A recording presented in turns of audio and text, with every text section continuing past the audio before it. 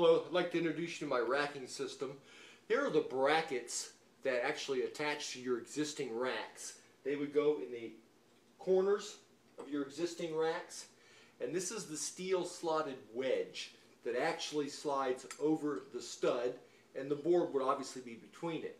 What I'm going to do right now is give you a quick assembly. You have your bottom board with the holes all in it.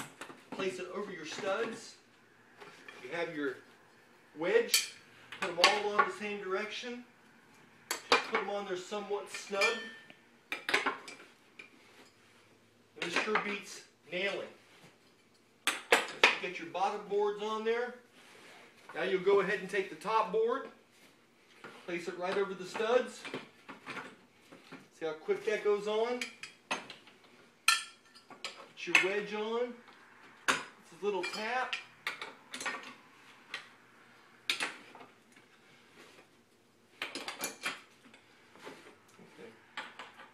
Now that you've got them roughly snug, you can decide whether you want to have the rack shooting straight up or fan left and right. Now, it's this simple to fan this system. Once you have it loosely assembled like that, just kick the rack. Okay, then you go the other direction the same way. Is just kick it. Okay, now what I'll do is show you how strong this system is. Go ahead and tighten it up.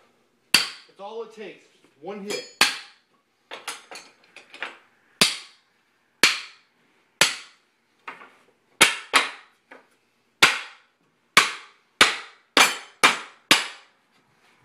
That's the one side.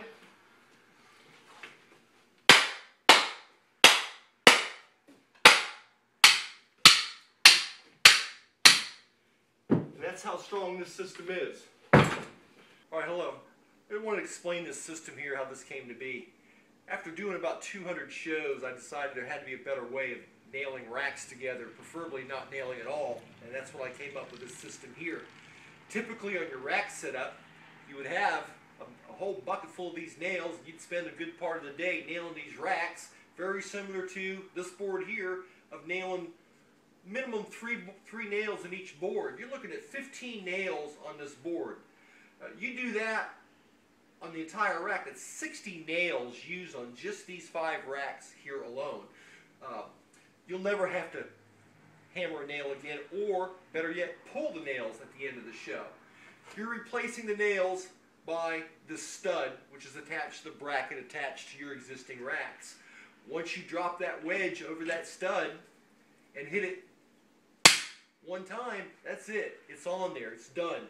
No more nailing, no more pulling nails, no more buying nails. One of the biggest saver is the labor time saver that this saves. You can cut your setup time easily in half, and your teardown time's even quicker than that. Very quick. Pretend there's 3 nails in this rack right here. You'd be sitting there pulling, pulling, pulling. With this, it comes right off.